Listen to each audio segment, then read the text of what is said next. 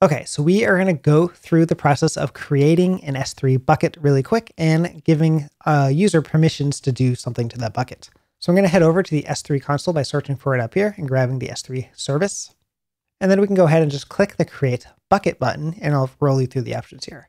So the bucket name needs to be globally unique across all buckets that exist in AWS. So it's not specific to your account or anything, it's global. So there's a lot of bucket names that aren't available to you. It'll tell you if your bucket name is not available. I'm going to try to make a bucket named My Awesome Bucket, but that's probably taken. AWS region, typically pick the region that you operate out of. I usually operate out of US East 2. That's where my servers will be. So I'm going to choose that for where my bucket exists. That reduces bandwidth cost to have your bucket in the same region as your other stuff, your servers that access it. I'm not going to copy settings from an existing bucket. I'm going to keep mostly the defaults here. So ACLs disabled is a newer default. ACLs enabled enables ACLs, which is a different way to put permissions on your S3 bucket. It's a legacy thing. It's older and not the preferred way anymore.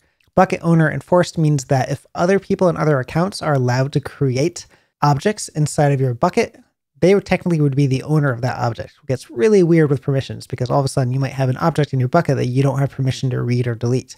This keeps it so that any objects in your bucket that are added by users and other accounts, if they happen to have permission to do that, keep you as the owner.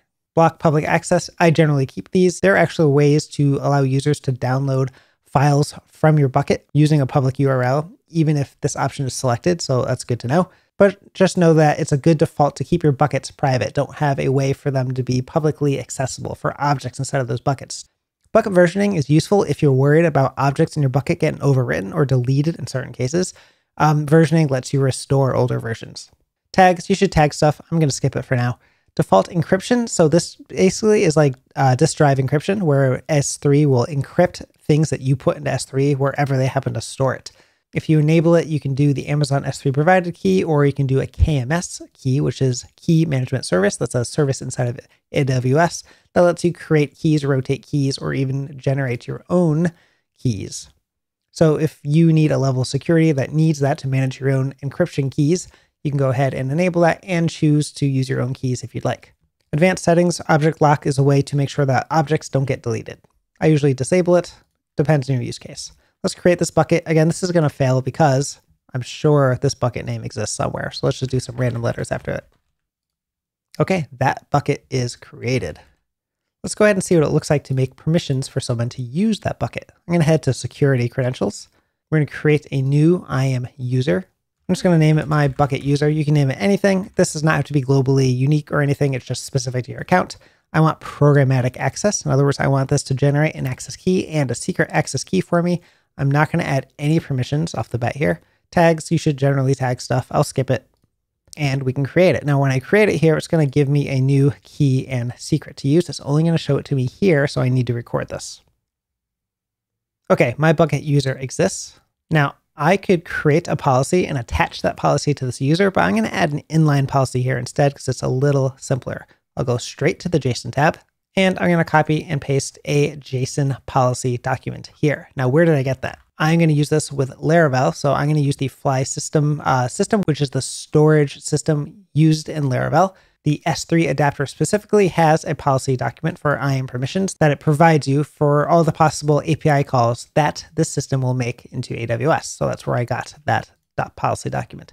So it's going to allow these API actions. These are API calls into the S3 API that this is allowing for a specific bucket. And in this case, it's my awesome bucket, but remember we named that bucket something specific. In my case, it was my awesome bucket and whatever these extra letters are. Some of these API calls are against the bucket itself, and some API calls are against the objects inside of that bucket. And that's why we have two items in this resource array, because get object and put object, replicate object, delete object, those are all against specific objects in here, but list bucket is an API call that is used or ran against the bucket itself, not the objects inside of it.